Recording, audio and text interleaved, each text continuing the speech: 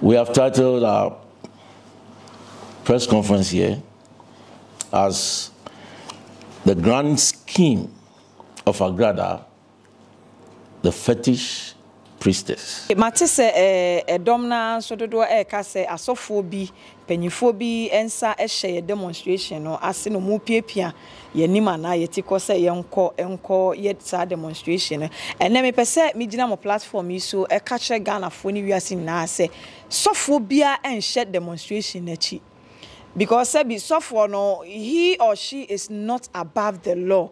Sebi enye sofo no ana ema permission say enko demonstration. Se sofo ka se koye demonstration na okona se empanyifo ama okwan se kokoya na eno mfa so be na woso enti sofo bi anhye ase Archbishop Obenfo Ofori-Atta ensa enhye demonstration yase onim ho hwe from day one onokra na minimum no omo ba ye press release ya ansa na me kwa akopeke ne number afre no because minim ne ba bia yem papa Reverend Dr. Wusu Bempansu enim ho hwe from day one. Because we no na ema permission say enquire demonstration. Onye police ni ana onye adwuma police for asio ye. Inso no ho ma permission bia say enye dey. Ye enquire demonstration or approve letter bia say ye fa enquire demonstration. Omu na is not above the law. Anka say bi oye police ni no wo tumi wo emra ne so a anka ye anche na nkotum. Enso sofo mu a wo difo mu a ye che ne kotum mu na ese emra ene ne ye den ediye. Until nobody is above the law. Sanso na Mami Patricia Odo Cranton Agradaa nso is not above the law. Nia enye adia enye na enye ana ye ko ayeden etia inti medamase. Aden ena bra on sachira ye no yo konfo. Okoto asore dan so de amanikun.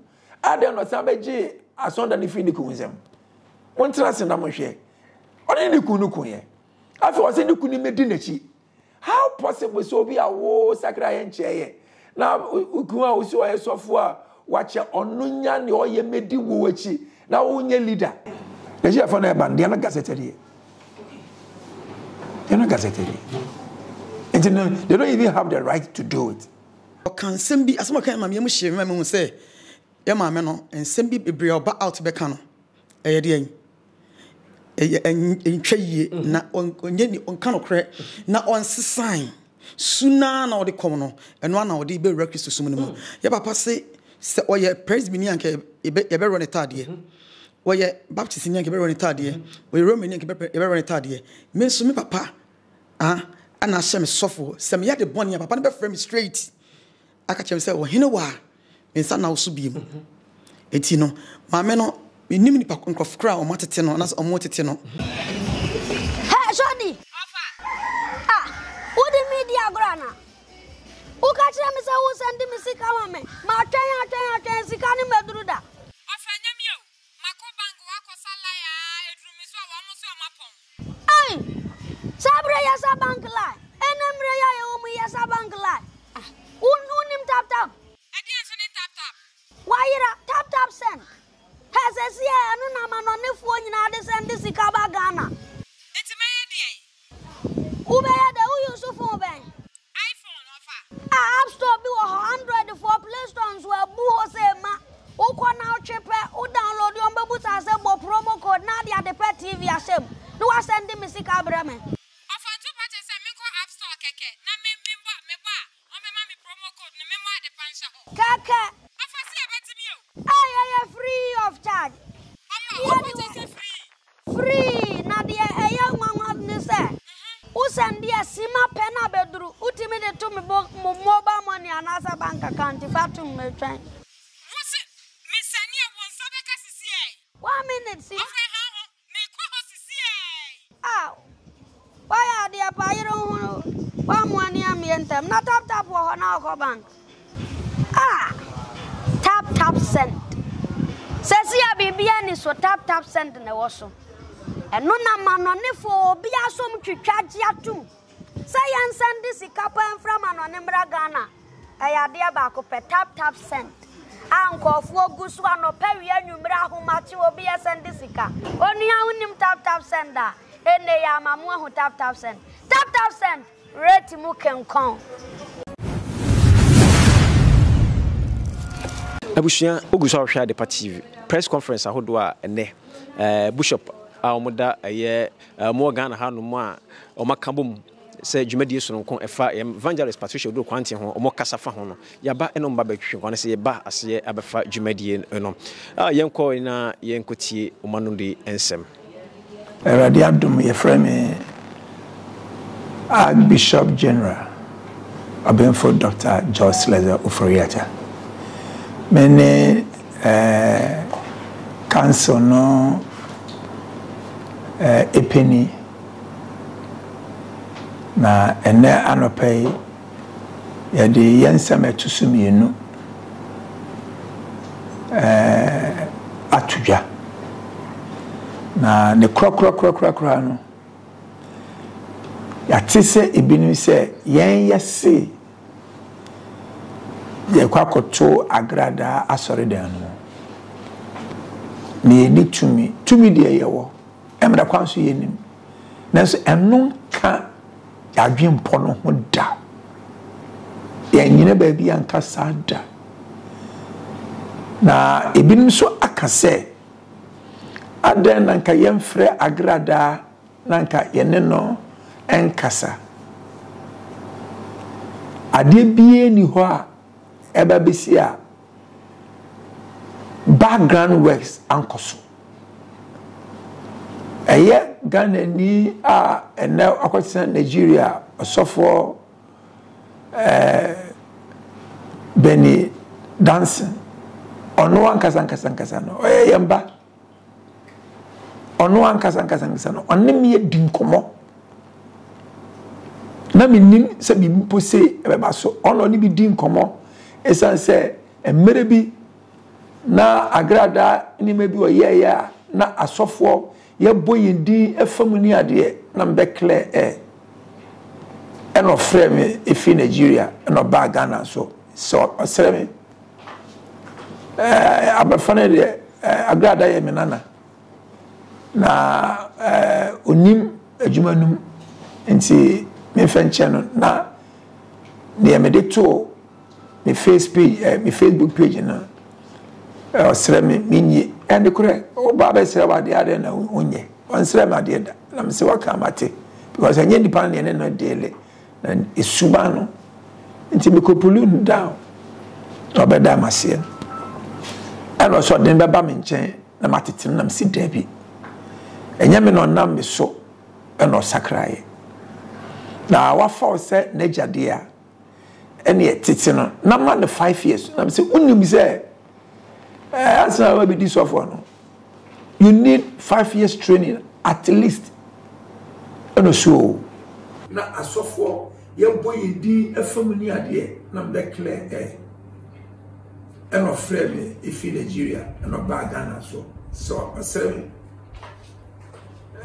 abafane de Agradaa ye menana na onim adwumanum nti me fenche no na they have a tour the Facebook page na osreme minyi and the correct baba say what the other na unye onsreme ade na am say waka mate because enye nipa ne na daily and isuban nti me kopulu nda to beda masie and also den baba me nchen na matete na si dabi enye me no na me so and no sakraye na wa for say nature there and the titina na man 5 years na say unim say as I will be this offer you need 5 years training at least and so aka one person won dey no say say daddy eno nye eno say ja waka mati yeah waka dey be hwe ayi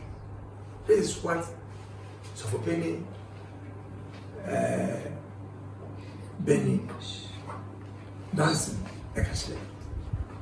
Have you meeting me? You say, yes, me say, Agradaa no, Obano, on Sakrai. Again, and you may make us on Sakrai. On no order the super is on Sakrai.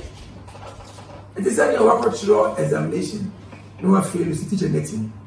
I don't know. What setting questions now? You answer it according as it is.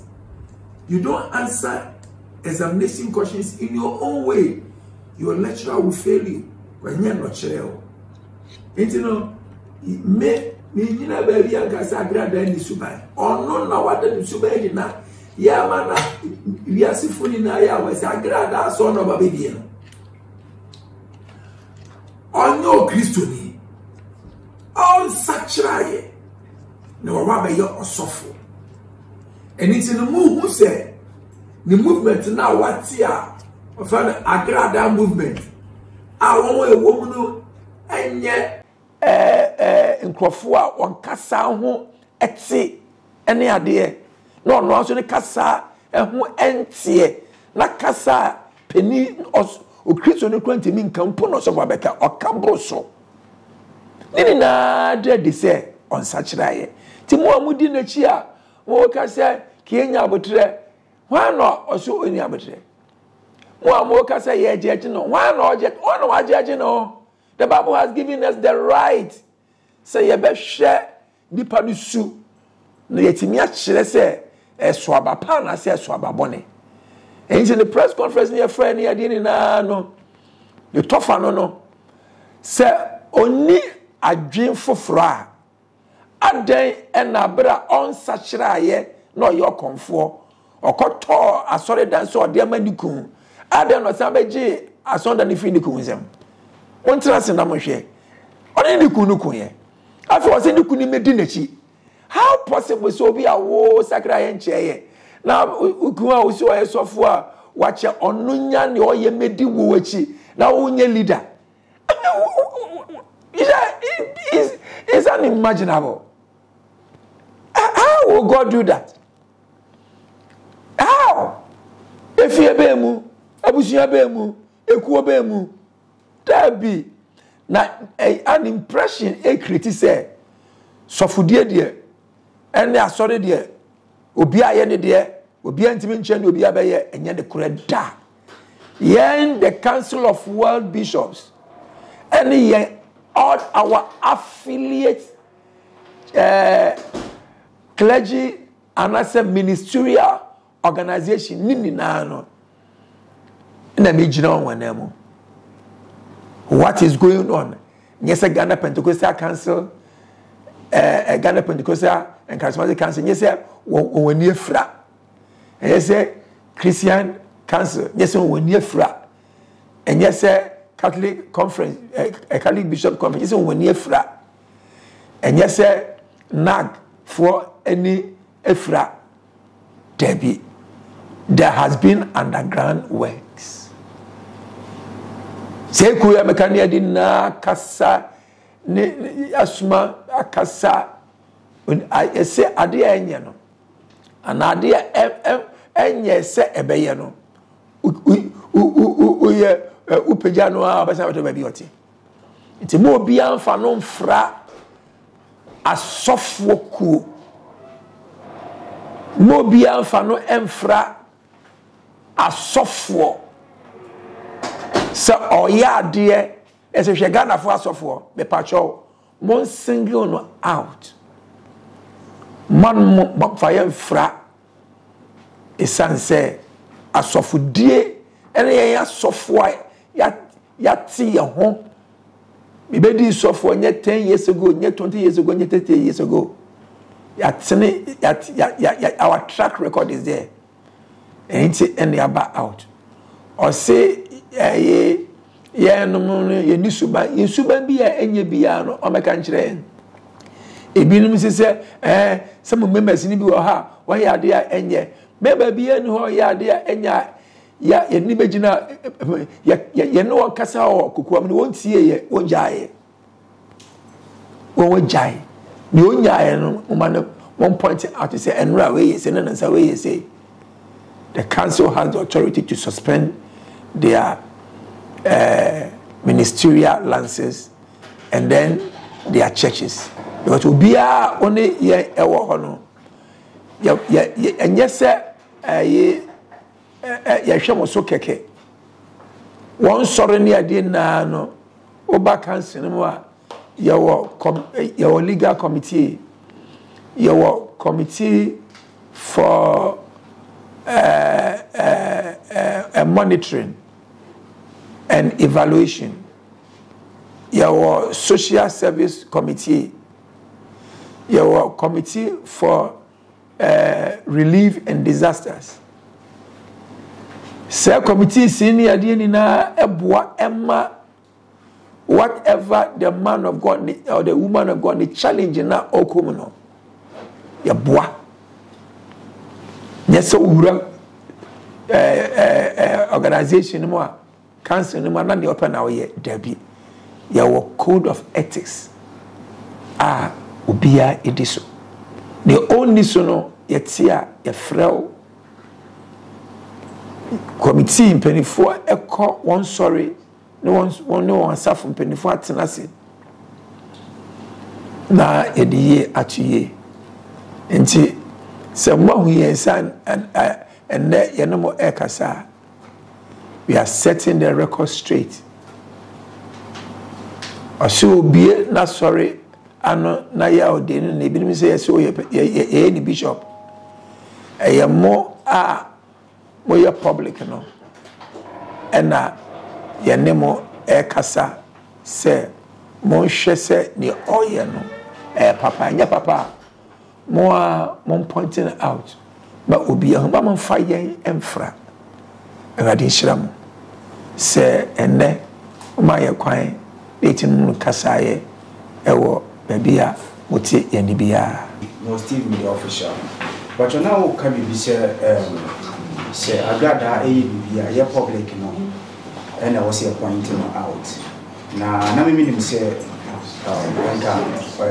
obi eton aduane na say oye ade de koya no a FDA for and all right say omo giving the licenses because ade de koya no a Ghana mrana it say was ni pano FDA for hwem hu say ade na oye no se bibia problem bi any many part corner no to my son why it me patcho me bisa say this Agradaa ati sorry a de nyamidia to so the Christo dia to so Christian council for any right to say omudo mon sabe to so na so make a chance say on stop us or because of say the Christo dia to so na ne ma o yen so no any Christo su no ebo ebra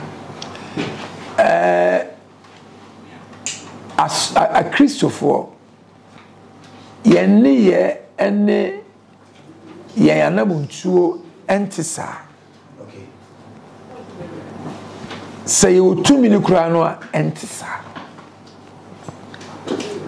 so what I say onipa no na Romans chapter 12 the last verse also overcome evil with good tie 2 ye Bible no say utu nipa kono fo na wantia disassociate yourself from the person say nipa no yinifri montem sanity anything the person public in social say oh call us sorry what are you going to learn because leadership is by example and you say tie masem na nhwe misuban Debbie, Sofudi entisa. Sofudia young papa no in the Kwagbozo at the hand of my and you Debbie and in the 70s now your frost software so your software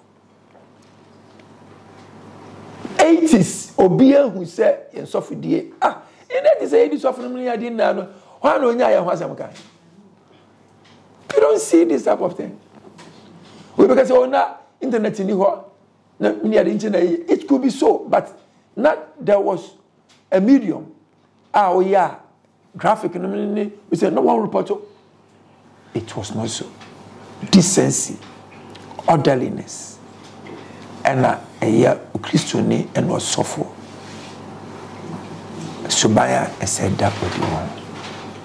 Me pacho question maybe ano this mass na maybe san say mo ne say na ye egu Kristo sumi no asinti na mo ba bonti abeka say ye can asofo ayen single no out in free the first one and the second one ye dem say asofo no bi so ho no a say do mo kasa no mo ye mo ye no and also fem bi no ase ene mami di oyi eyepe enti bi tasa adenti na mon kom nyina mum na mon kan asa na kwa ba se ono na mo pese mo yi o mo sinche na mo kan ase the first second one akwa first one ni awo kan no say arrange na yemfa no emmomu obia asemisi ye obia de bia ni ho a api enti no onipa no ono wa ya ade no a ya friend wa chire ni na kasa wate ase no na ya sa ko friend biem ya yesa na ya nyepe ni papa so what must say ana na etusu biem ya entai Agradaa and enye ye ne Agradaa in person na edele ni suban no a oyi na din na ye ka ho asem ono de Kristo hia no ye hia no so what must say enye ye na si tu ya na monkra ekono ho so si tio so what sachira ye suban yo me sachira ye no man kan chen papa no mo me papa ene mama and now one guy say hey ampa Ofori-Atta tisa adentia they knew me before and then now and you know if Agradaa ye nim ni so oye okonfuba asakra praise God namom osai and now the same path, the same trend, the same principle. Na sakra ye no eno no de ahin. And e din na basa good din ani mase. So for the na basa good ani mase na for bia hu say asofo kra ehon enye papa enye akono. Adan. That's why we have come out. On sentence say even teacher for association plan. Something you're not. But our constitution allows people to form other one who thinks that they don't want to join it. But the decency and the orderliness must become coherent to each other. So what must I say? Sanity here. It's in the and organization so one name there. They should have known. They should have known. That according to a year more, a letter about out no. And there be more previous one. First press conference. First press no. More say a year or a baby Christian and when to move me attest to the character. That therefore you are advising a year Nigerian pastors and say ma or more ember. And also my be more air can say mona more attested to the character and one person mobile is fine. But you advising a year one free outside or mobile ordination is like say I say mom person I mean be juma. Ah neba. Oh one or we akokwa na niabo. Enti na eye kromani efie nipa eno bema hoho na ya we say ahokwa na me ya wo wie eyefun ahokwa ni wo ye yanku no we ahokwa we say no ye ba fine ahokwa we say na nani abo wo pene saa but me pene saa waka wasema wi enti no won wa eba nti Ghana ha tie ameka tensho me okwa America me war ministerial federal ministerial lances.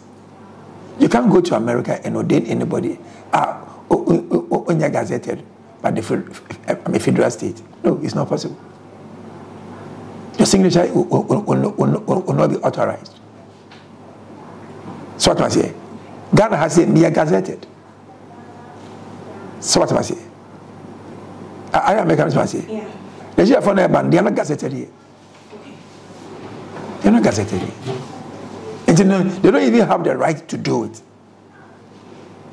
So in such certificate ase what Ghana has a see I na ade ba kwa na mu press munim ni say also ade international. Have you sat down to ask yourself what somebody saying international as anything? As anything. so I international Pastor General elect. I see you do. Or you Ghana ni or you Canadian citizen. Or no any representative council no the whole of Canada. We ain't no bad now because ye di asof Ghana for aye wa hatem dodo. Ye di ni esini edi atem say motete ho na wenim ekoso obi antimi nka hwe mom ye nche no ya bi enye ne sa se e kire won se na etie.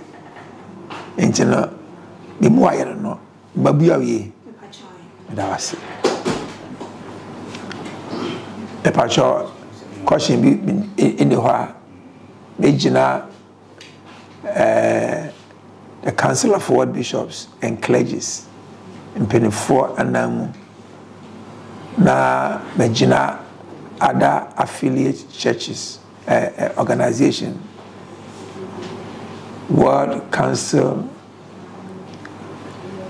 of Christian Churches USA headquarters, Pentecostal Assembly of Clergy Council USA,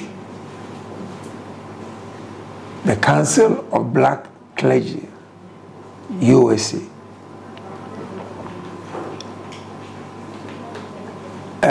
Ethos Church Council United Kingdom. By permission, Ghana Pentecostal and Charismatic Council, Christian Council, the Catholic Bishop Conference, and Namwa Kacham, said none of them support the behavior because Ura Sanka or your Methodist software Anka I want to call a long time. Sanka or Assemblies of God Anka Credential Board Affair I want to did that. Sanka or Presbya Anka near question Munim Sankentim Koso.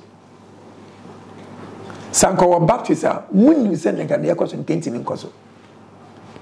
It's had individual no etia sorry so you an individual person you know obeti member no credential bia office obi ayesa owu adwuma ni mase abra no osie so oyo okonfo no wan fa training mu akonfo ye de 1 year na ye akonfo ye de 2 years na ye akonfo woni society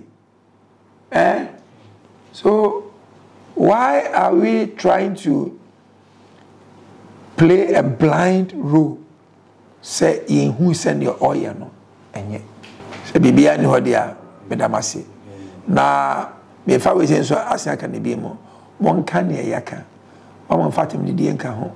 Ba mo nyi na no send ya ono ebeka no. Ba mo nyi na no.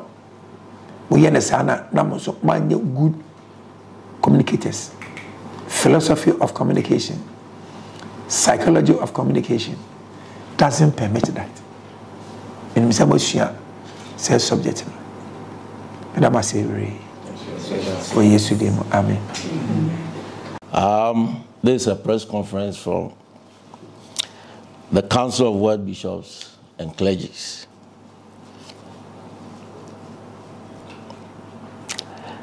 We have titled our press conference here as the grand scheme of Agradaa, the fetish priestess. We therefore welcome you all ladies and gentlemen of the press, it has become necessary at this time to have this press conference in order to address certain pertinent issues bordering on the ordination and elevation of Agradaa. We have here 5 itemized things we want to talk about. So first, we want to categorically and emphatically state, without any equivocation, that we do not by any means and stretch of the imagination either hate or envy Agradaa personally. We only due attention to her character that does not warrant assumption of the purported elevation due to be invested and approved publicly. We did not, in our previous letter, ever state or imply closure of a church. Her character of publicly ridiculing people she ever duped when an active fetish practice dubbed Sikagari on a national television station leaves much to be desired as a Christian, and much more one due to be elevated. She did not show any iota of remorse, broken heart, and repentance for her evil deeds, but boasted of her riches gotten out of such scam. This act and behavior of hers evoked great amounts of pain and anger from her victims. And we've quoted here 1 Peter chapter 4, 1 to 9. Sorry, 1 to 3. 1 Peter chapter 4, 1 to 3. Secondly, her flair of and for insulting people publicly unashamed with profane or vulgar or indecent words without any restraint is completely opposed to the sacred priesthood office and becoming unbearable. The Bible is explicit on this in Ephesians chapter 4 and the verse 31. Quote, "Let all bitterness and wrath and anger and clamor and evil speaking be put away from you with all malice," unquote. Then 1 Corinthians 15:33 says, quote, "Be not deceived, be not deceived. Evil communications corrupt good manners," unquote. And this uncouth behavior of hers is desecrating the office of the priesthood, and she does not need the purported public approval of elevation for now. For her character is completely at variance with criteria stipulated in the Bible for the assumption of the priesthood and an overseer. 1 Peter chapter 2, 21 to 23.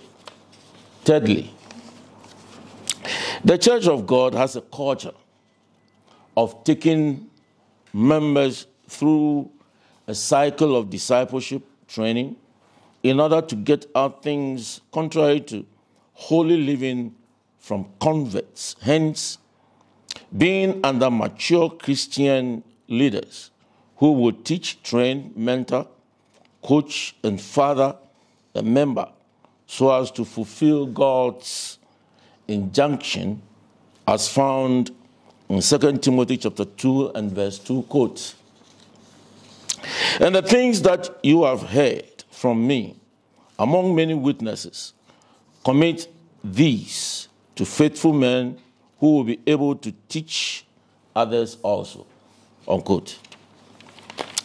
She did not go through these principles, and she cannot script any new order of assuming the priesthood office. For tolerance of this adverse order is inimical to the holy orders of ordination and sacredness of priesthood in the church of God.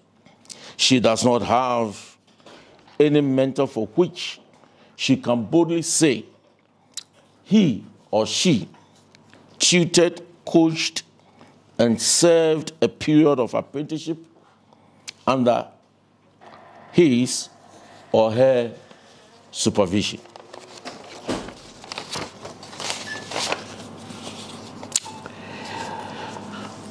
Conversion to Christianity is both translation, as found in Colossians chapter 1:13, quote, "Who has delivered us from the power of darkness and has translated us into the kingdom of his dear Son," unquote, and transformation, as found in Romans chapter 12 and the verse 2, quote, "And be ye not conformed to this world, but be ye transformed by the renewing of your mind, that ye may prove what is that good and acceptable and perfect will of God," unquote. Her translation into Christianity does not end there, but must of necessity go through discipleship training and demonstrate fruit of a transformed person. Agradaa has woefully failed the litmus test of all laid down spiritual structures for the assumption of a spiritual leader in the church of God. 2 Corinthians chapter 4, 1 and 2. Then fourthly, Agradaa has been loud in the public space in saying that she bought the church building in 2019 whilst a fetish priestess as a gift to the husband to commence his ministry.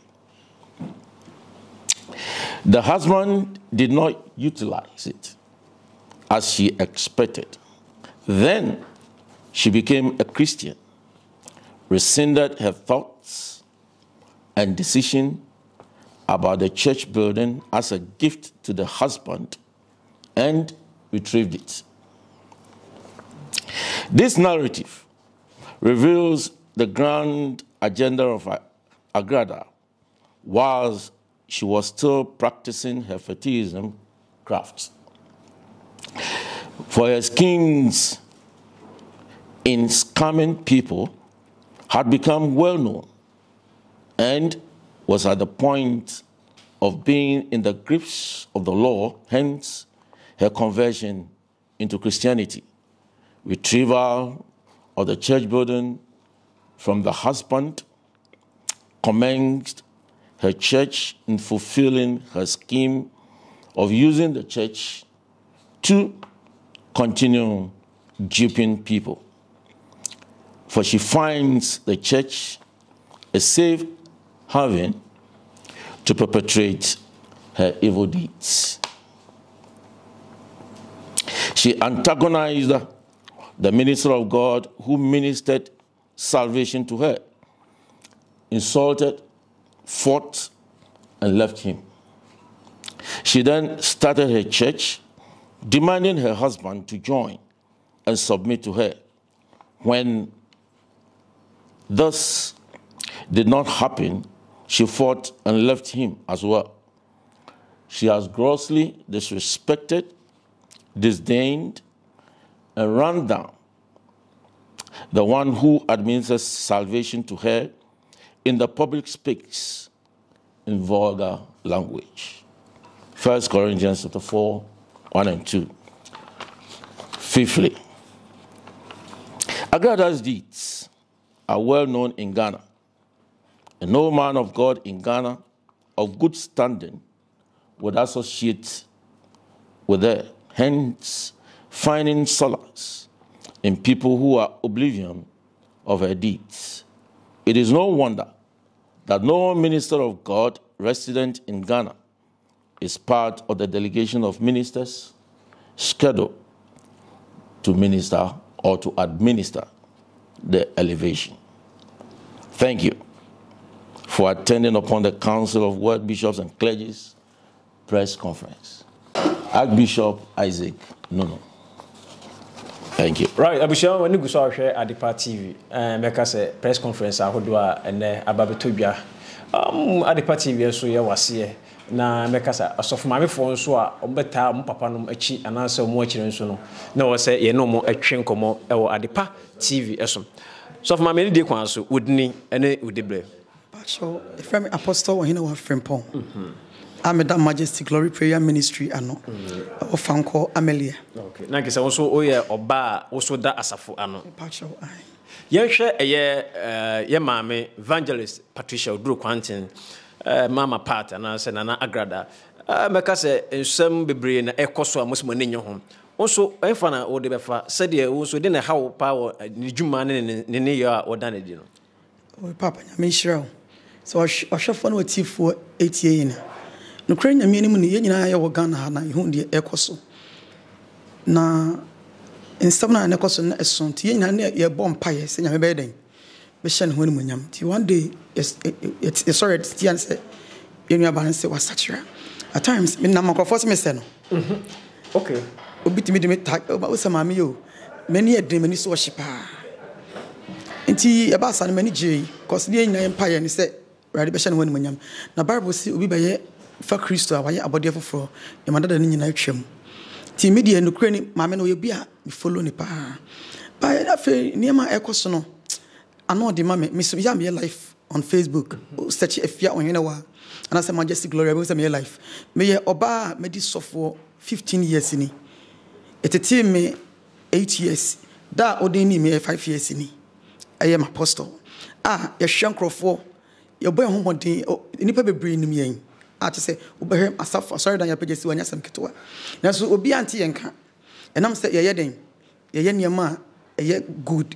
Na me papa aye Archbishop Ofori-Atta Obenfo Ofori-Atta papa no otimi frame o mama hina wa misira se aye na o kwabontin akasa ya hwe no den kasa yie and I say papa daddy we must me follow pa o bodju manya misira o mis papa aye no cray because media no ye ade aye wiase nyina ti wonum kasa de wo kan wan hwe ya dachi enchirima nti afa niam ayekoso no ano den na papa de meka nyina ne say ya papa no asofo watete o mne asem ketwa watete yen enam se yenye basabasa no ewiase se wo ya de bone a epie but papa de enye den se papa se wonti se o amonti bebreba na ya de a wonye basabasa wo de study Ghana se na asofo a wo ya de bone e bepie ade bia wo ye bia na enye secret enye secret papa no onye bibia ye bone nti na wo se ne din ye den na bebre su na man bepi papa na abrabom because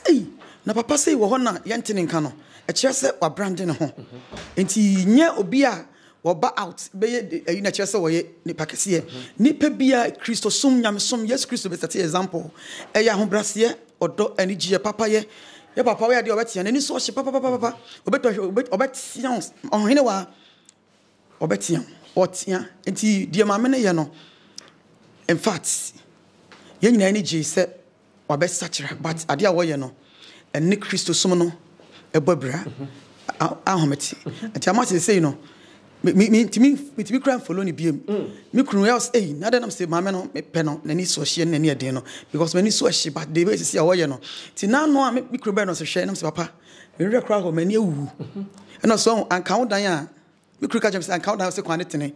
They be a mammy, and I'm catching some mammy, dear, only a baby. But what the other will say, no, what cannot to say was what they call what passo dear. Me am machine, eh, da. They be a working. If you have to say, will be any dear my dear moa.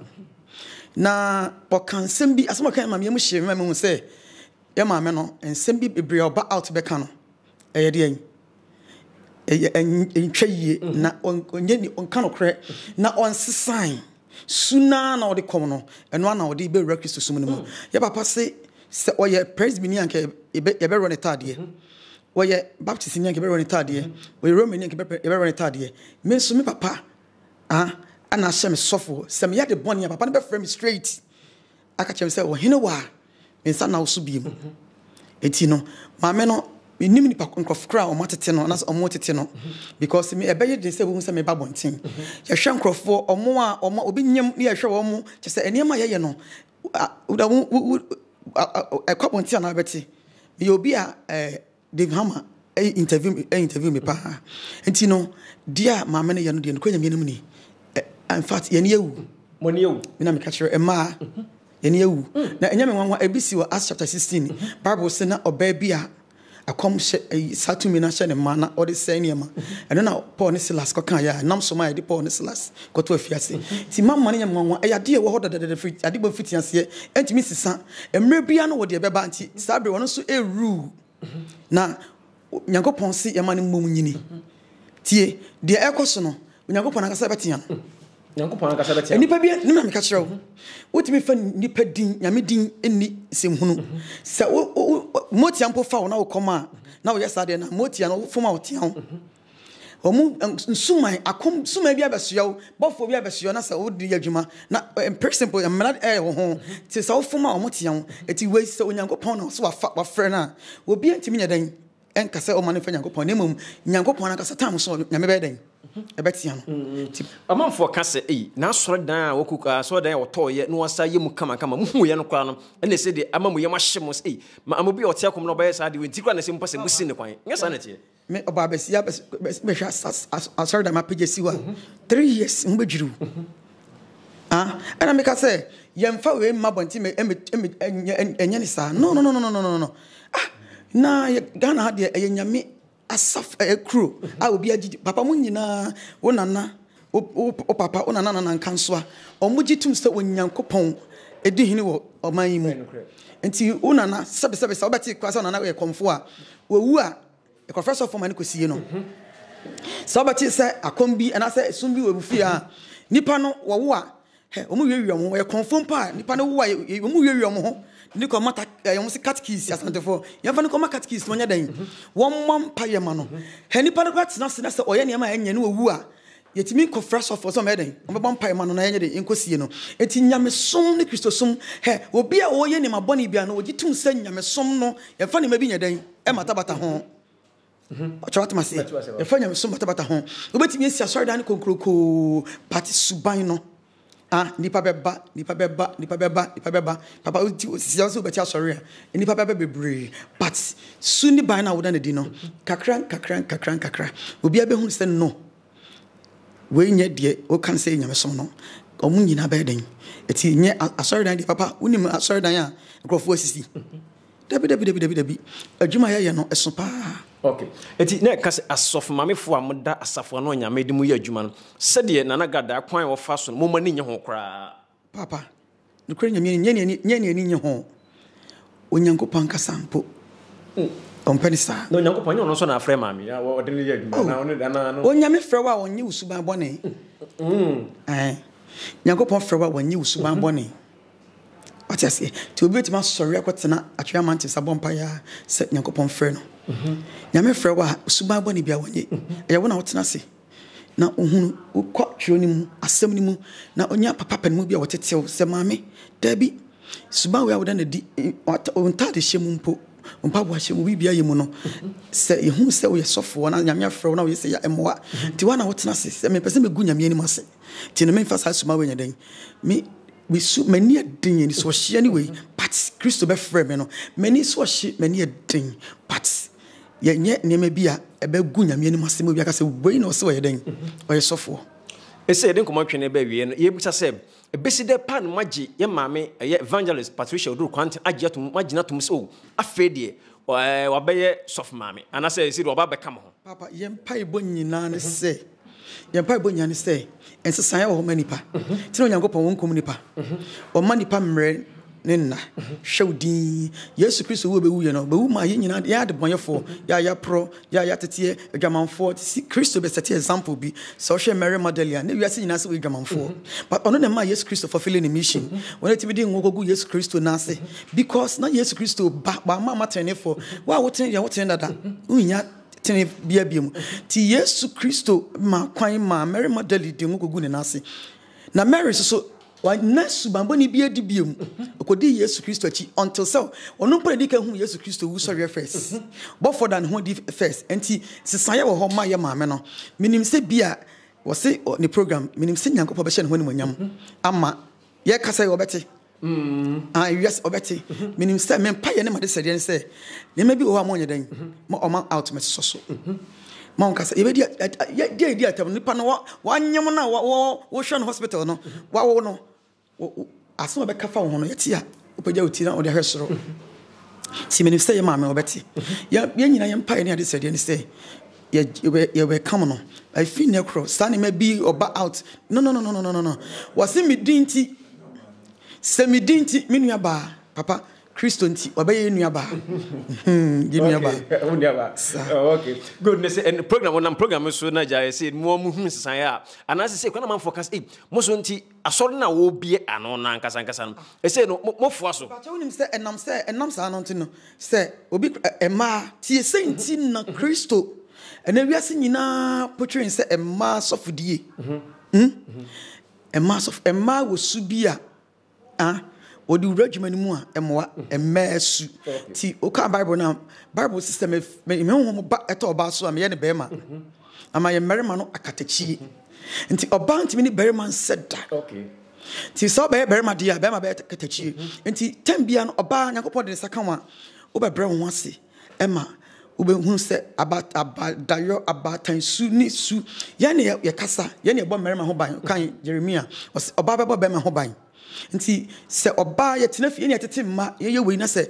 su we kasa we ekoso a emwa ti oba ba ko esori na oye ne ma enya ese ne ma nyina wasase su nti Jezebel ade ba ko po be ye no ama ena wiase ye nyina de Jezebel aden eso emma bebre ne beboa ministry emma nyame ne monyam be yakese Lydia Mary Magdalene Rahel nom Esther nom eso so bi adin anya den enye ba Jezebel su kakra na odane di no ena ma obia ye den nti emma Nyankopɔn boyen se onyame yesu ne ye ban no yetete mmerema etete emma nti no emre bi oba ba na dwen se wo ye niema ebe ye we pe no na aye ye nti ye mpa ibonya ne se ye maame no nyame be ebe honhom no be bubura no na wa ye den wa beti ne ma bi ase se wo be Kristoni a ye be di watem ye be cancer money afa ho ene de wa ye firi nkola abrem kra no ye be den ye be kan eno nye se obe react wo the radio say radio me da was say wo so what can me kan ne wo ma ho waje me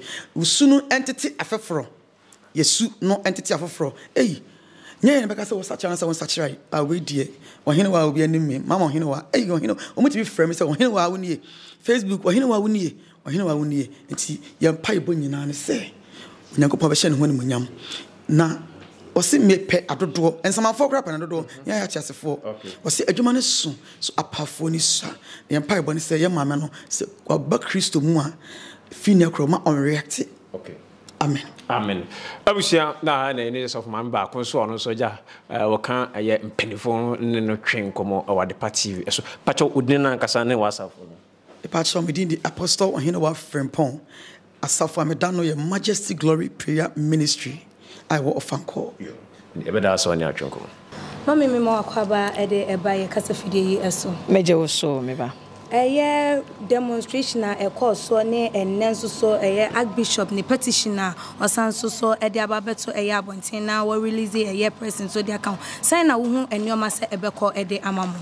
Niedi kan mechia otiefo ni na ene ahwefo ni na medin the Reverend Mrs. Patience Mensa Ghana need Ghana ekuo no me ana meda wo mo ano na mani age pai ekoni na in fact ye ni agye nim se Ghana for dodo na so eni agye se bi ekoni sorry ye ni enim sanka ye nko a na ye den ye fight etia mame Agradaa na so ehun se mpanyifo no so eni edi nia ekoso nachi nti enne ye papa Archbishop General Ofori-Atta press conference a wo mo ye no ne mpanyifo ni na ye no in fact ye ni agye pai ye ni agye pai ye Council of World Bishop and clergy for Yedamasepa. Na ebeko a long way ede amayen because he say no ye hu say Ghana need Ghana fonkwa ana ekun okono ye nyam panyifo bi aba beka ye ho na Jezebel bi asore ewo yen so Osha yen papa Archbishop General Ofori-Atta statement a wodi kan release ye no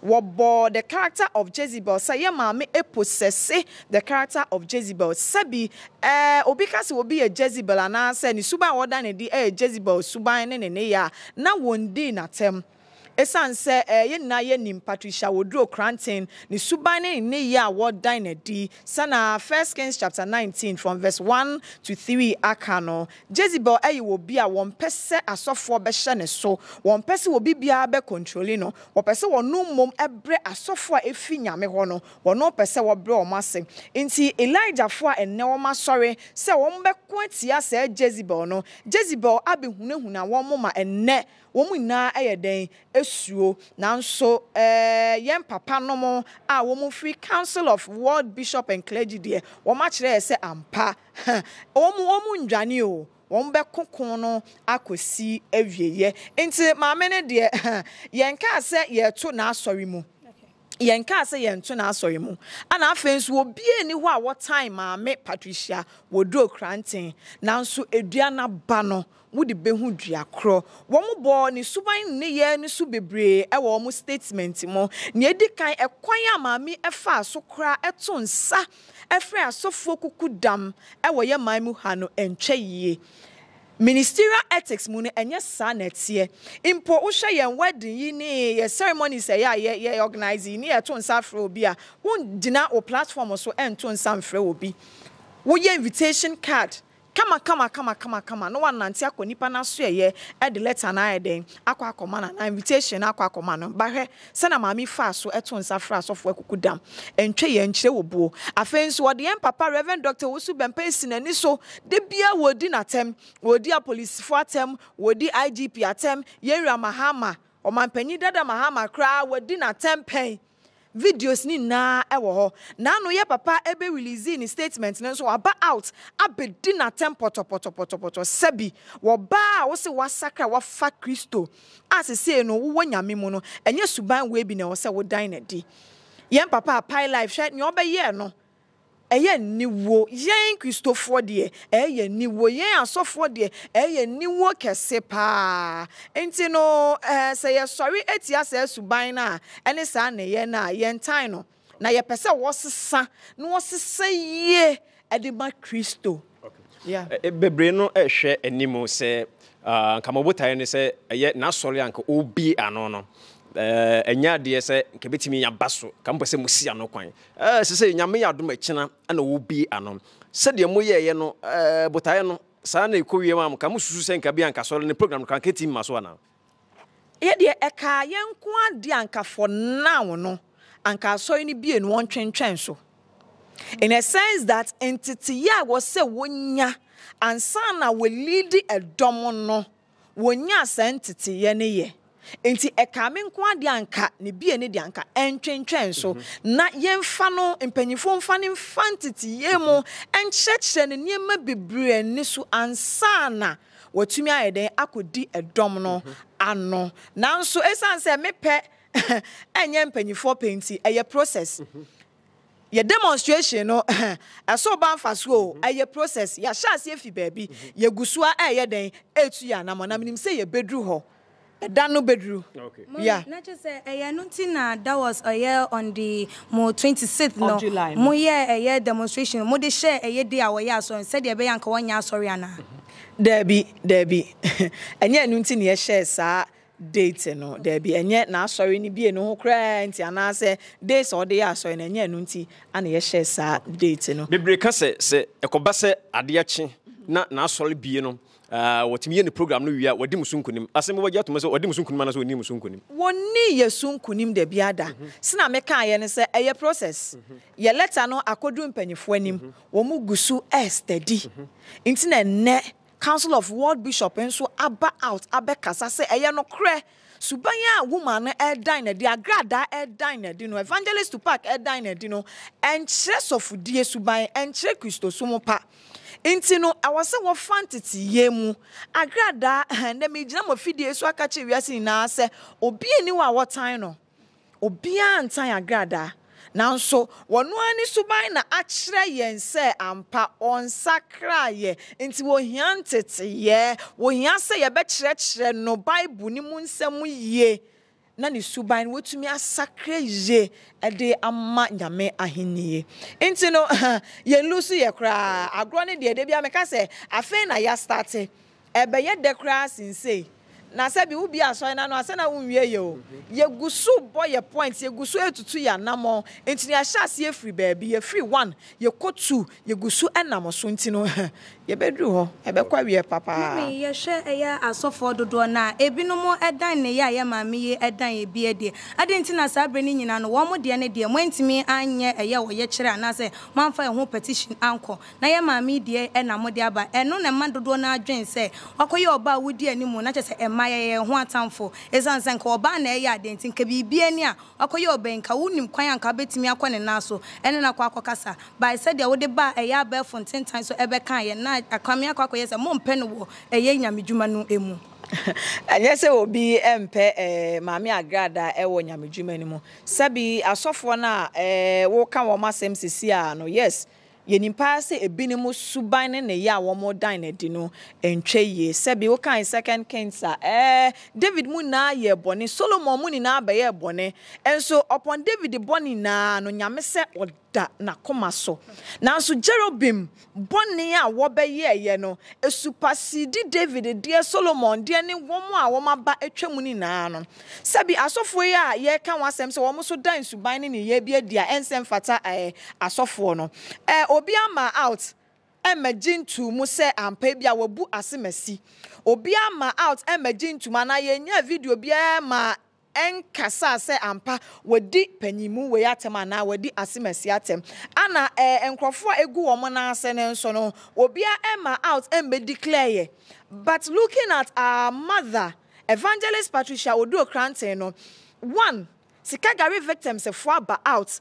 abe declare se wabu wo mo kwati kwan bi so no wafa wo ye den wo za wo mo agi wo musika edi wono anso aba be confirm se adwuma wo ye no eye krono adwuma eye krono sika no wa ye den wanya no wokoye nwura Kennedy ho wowura honorable Kennedy wo kwaji tu mu enne audios ni videos ni na ewo ho enti no enkrofo na ba out aba be ka wono nso so aba abe confirm se ampa na wobu nkrofo enye tumi bia na ehye wode ye den wode ye sika gari no enti se wo hwe sa niema we ni na se enne mami se wasakra enke wo se ye hu a different person altogether than character na owo mu no se bia ni na no before ye bedi sofodie no na ya nya pepepe oni ya nya kronkron ye ni na ya bo adwaman ya ye abrabo basabasa ne na ya bobi pen nanso se wo be fa Kristo a se suban ni ye ni na o se wo ye den wo jani na egu nti wo be fa Kristo na nka se bi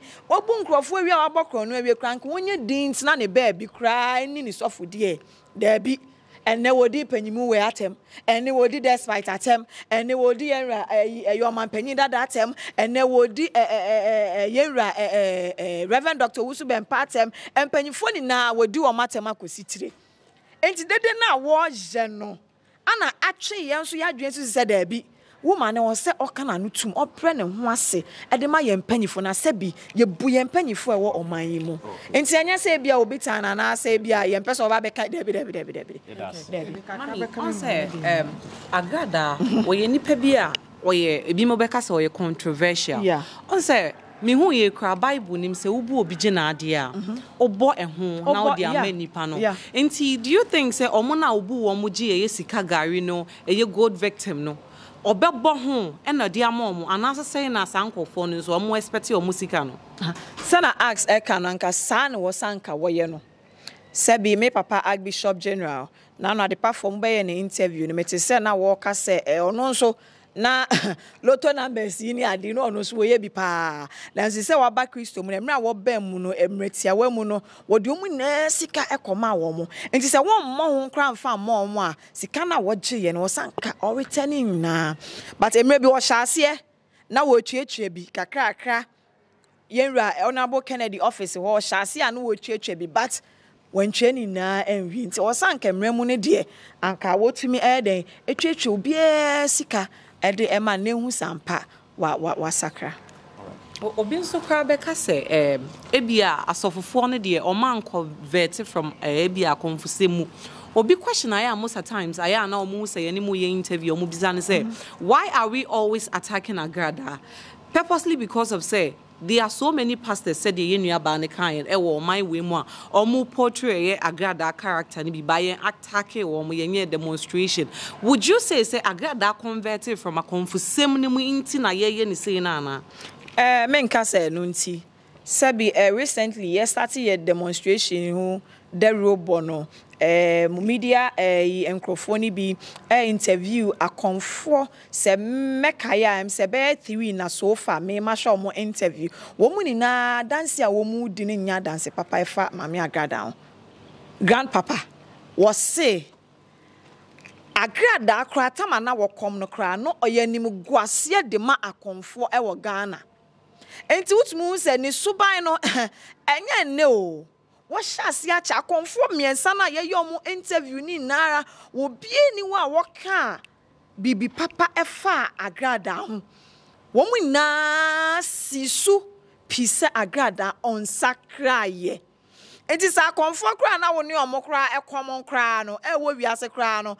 enka sen papa mfa ho a na ye beka bibi papa fa ho suban a wo dan na di na enye obi na beka se asemasi nye o wo suban ene wo nante na be ma wo bie hu se da bi nia wo ye die nkyere se wasakra you don't need to come on public to declare to the whole world say wasakra ansa na obi hu se wasakra den na kyere e wo se wo suban kyere yeah o me da wase bebre mechia etiefo ene ahwefo a sabre omo hwe ye nyina me ma me akasa bebre na ne me pese Ghana fo nyina te ase ne se okomfo Agradaa anase evangelist Odro Cranting onya ye tamfo efese ka wabeka Kristo ho sanse Kristo ba ye no oba de bonyefo ba enti ka ye dodo pa na emmomu no se de me ma me adi kan ne su ene ne ban sabi akomfo ekuo anase emra na okom no ne pass no na yetete no